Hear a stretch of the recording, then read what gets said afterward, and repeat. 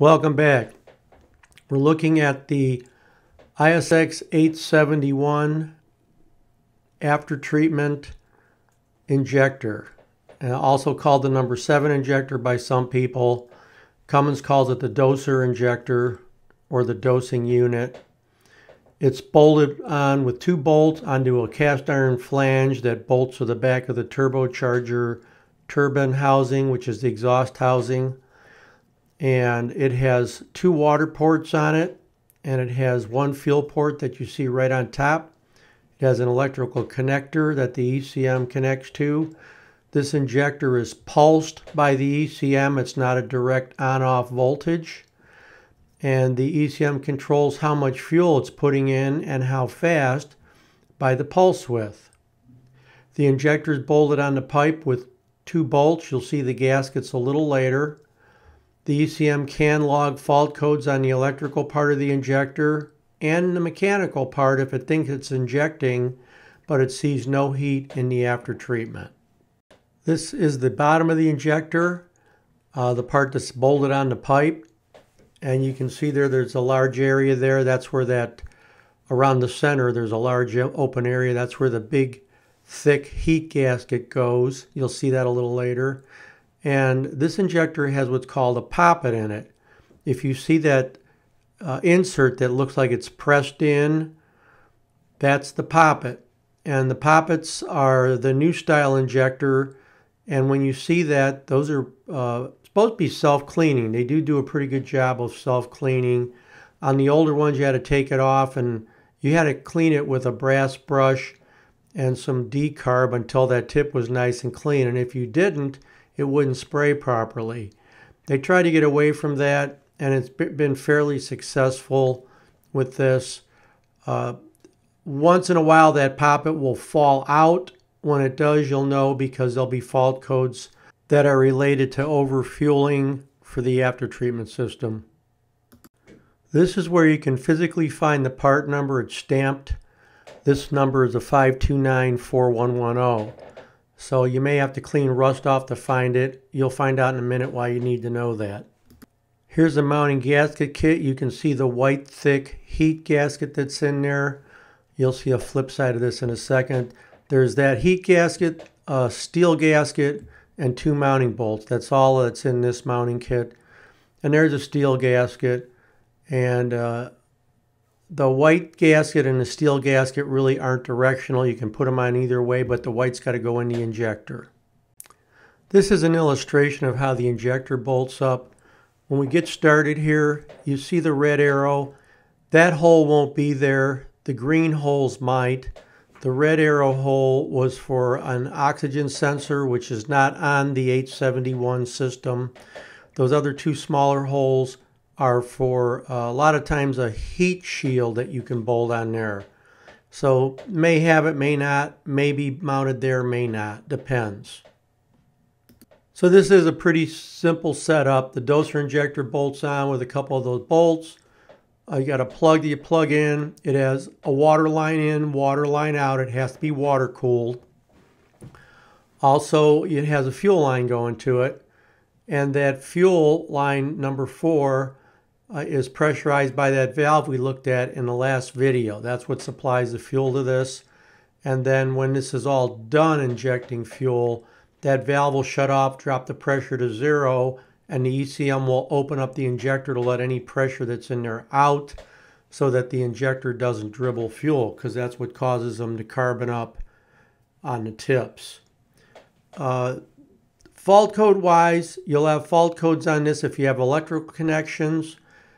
If the ECM decides that the injector is injecting as much fuel as it's allowed to inject by the software controls, but it actually needs to inject more to get the after treatment hot, you'll get a fault code that says it's reached its maximum limit. And when you see that, that just means that either the tip's plugged, the injector's not working right, something else is wrong, you need to clean the tip, something like that. There's a reset that you do in Insight that drops that back to the let's call it the starting dosing amount. And it's all about how much it doses or is allowed to dose as it's trying to heat that after treatment up until it gets it to the temperature it needs to have it at, which is about 1,040 degrees. So if it can't get it up to over 1,000 degrees and the ECM has pulsed longer on, shorter off, remember it's pulse width, the longer it's on, whenever it's on, that poppet's open and that fuel pressure, that 275 pounds is coming in, and that's what's causing that thing to mist. There's no pump, nothing else. It's pure pressure driving it. And when the ECM shuts that off, a needle drops down in the seat and no more fuel's allowed out. So how long that little stop needle inside that injector is held up is what determines how much fuel goes back. And then the ECM watches the temperatures in the after treatment, and it learns how much it needs to send back in how much time, basically, to get that temperature up to where it needs to be so that it can successfully regen, but not overheat the after treatment and cook it. There's a couple tests that you can do on this injector.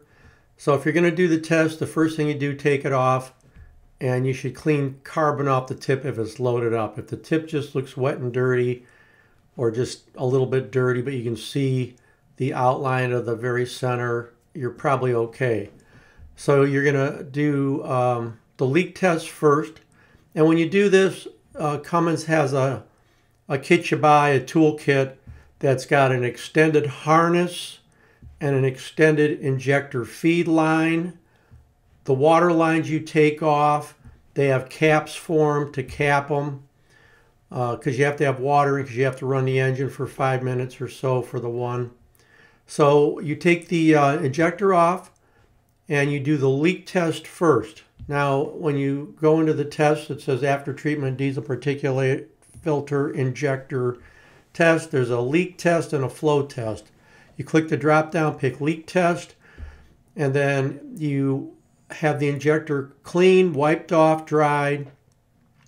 And again, it's not on the engine anymore. It's down by the tire, setting on top of the graduated container that's graduated in 1 milliliter divisions or 1 cc. They're the same thing.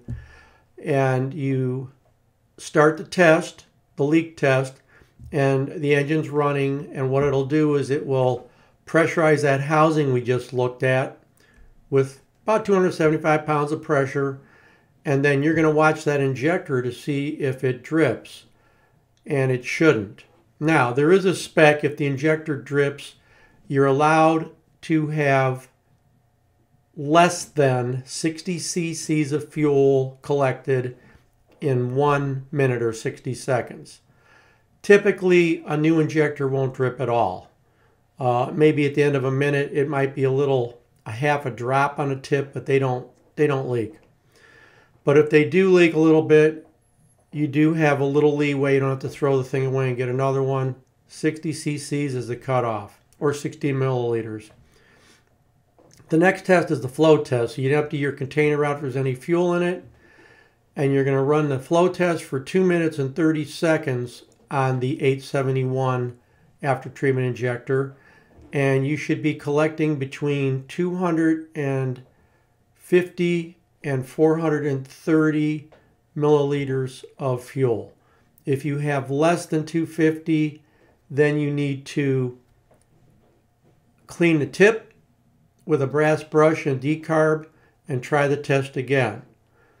If you have more than 430, then if the injector is a 368 3570 part number, you automatically replace it.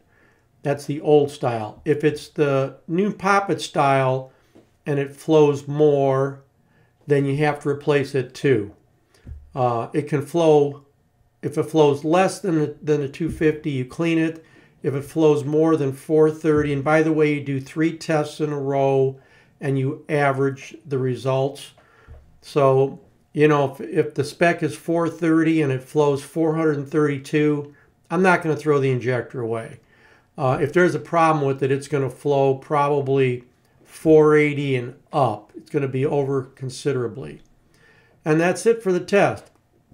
When you do, when you're all done, if you had the catalyst out, you can do a reset, and that reset will make that injector go back to the minimum amount of flow. And then you have to do a stationary regen after that. I should say you should. And that first regen will take about an hour and 40 minutes because that injector is going to be barely injecting any fuel, pulsing any fuel, because the ECM is learning the injector, how much is going back, and it's learning how the cat is responding in terms of temperature that it's making. So as time goes on, this system is self-learning. So if that injector carbons up and it doesn't quite spray as much, the system will go, okay, we need to put more fuel in there. It knows that by the heat being made across the DOC, okay? So that's why it's important that those temperature probes are accurate and that there's no face plugging on a DOC so that they're open. And that's all there is to that injector. Again, fault codes on it will be, it's reached its, if it says the after treatment injector has reached its limit, that means it's flowed to the max. It can't flow anymore. It's not allowed to flow anymore by the software, and there's something wrong. Half the time the problem's down by the cat being face plugged or whatever. The other half, maybe the injector's plugged, or it just failed internally, because injectors do fail and then you have to replace it. Okay, the next video you see will be just a summation of this after treatment system, and I'll talk a little bit about general fault codes on it, and then we'll be moving on and starting into the 2250 after treatment, which is considerably different with a lot more parts and fairly more complex. Okay, thanks for joining me. See you next time.